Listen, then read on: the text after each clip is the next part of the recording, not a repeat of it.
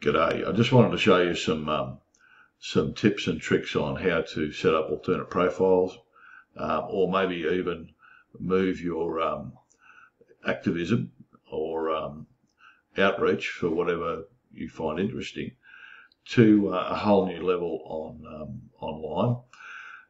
There's a site here that you'll see called Alternative 2. You can type in here Alternative to anything you like and you'll be able to find an alternative. For example, you want to find an alternative to Twitter, which I'm sure a lot of people would.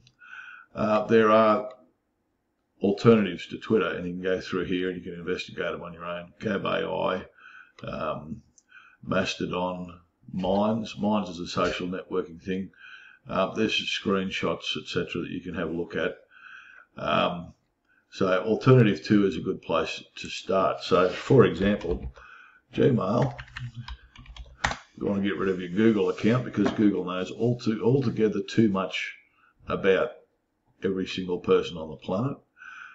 Best place to go, Proton Mail. Proton Mail is in Switzerland. I think, yeah, Swiss-based Proton Mail is incorporated in Switzerland. So you can hide your money in it as well, I suppose, I don't know. But the Proton Mail, you don't have to spend money on it. You can get to the point of signing up and get a free account.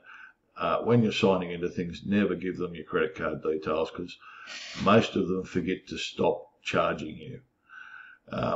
It's one of those things, I guess, that once you're signed up and they've got your credit card details, you're at their mercy. So there's an alternative to Gmail, there's Proton Mail if you just want email.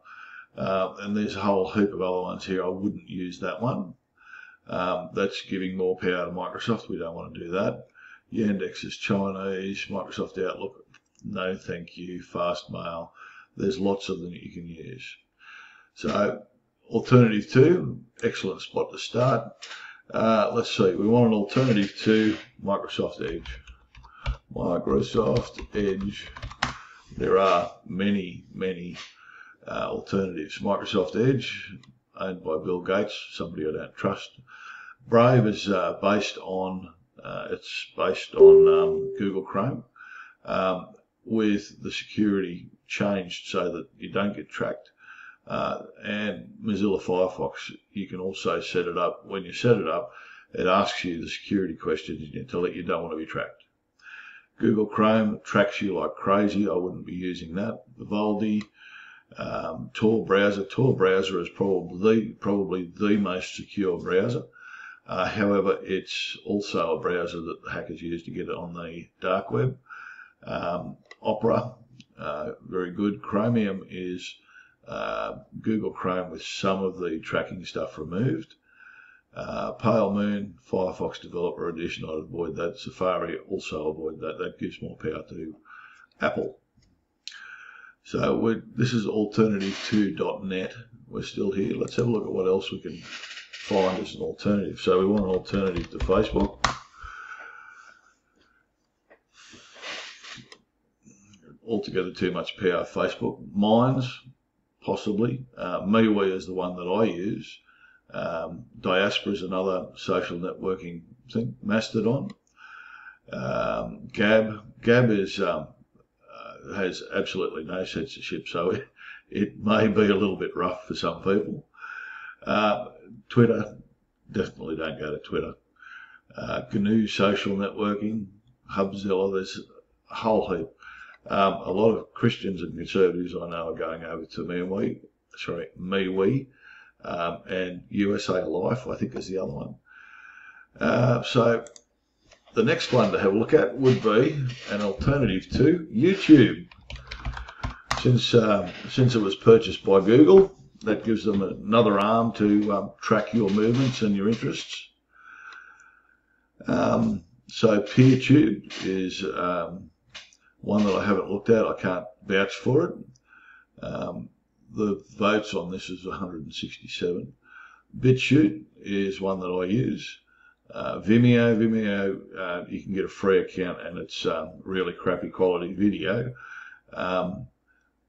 But you can have a paid account, and they will censor you like YouTube does. BitChute is one where it's pretty much anything goes.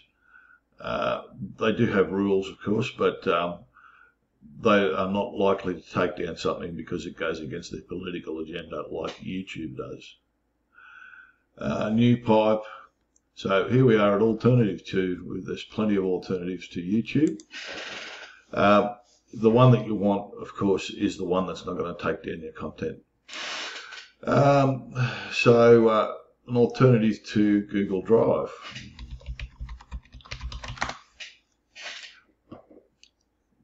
So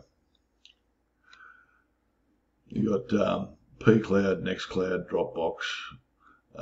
When you go to Dropbox, it says it's freemium. You can get a free account. It gives you 2 gig. Remember what I said. Don't give anyone your credit card details. Mega, Dell Technologies Cloud. I don't think that's one of them. I think that's an advertisement. OwnCloud. OwnCloud is a safer or you don't know. Okay, the OwnCloud started, as far as I know, as a turnkey Linux project. Turnkey Linux, so TURNKEY and then LANUX. There's another place if you're a tech person and you want to go and get some prepared servers, that's the place you can go and get them. Or if you just like playing with virtual machines. Okay, so Google Photos.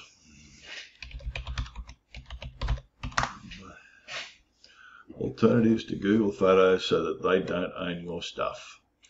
Digicam, Flickr, Shotwell. Shotwell's Linux-based stuff. I'm a Linux user and believe that the GNU prophecy, the GNU ethos is a good one where everyone can contribute to something while still owning their own intellectual property. Simple Gallery.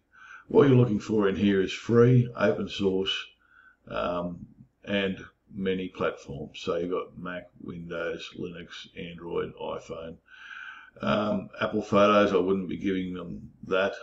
When somebody gets into trouble and the news wants a photo of them, you know what they do? They just go and buy a photo from either Facebook or Google or the Mac, Apple or Microsoft, because once you give them your photos, they own them. Read the fine print. So if you don't want your photos appearing, a photo of you appearing on the news, don't give it to Apple, Microsoft, Facebook, Google, Twitter. Don't give them photos. Every time you take a photo and upload it to the cloud, they own it, not you. Okay, so alternatives. What else have we got? I think that's probably going to cover it for now. But you can create accounts probably by first starting with your email. Go and create an account that doesn't have to be linked to you at all. You can create an account as long as you remember where it is, on Proton Mail or somewhere like that.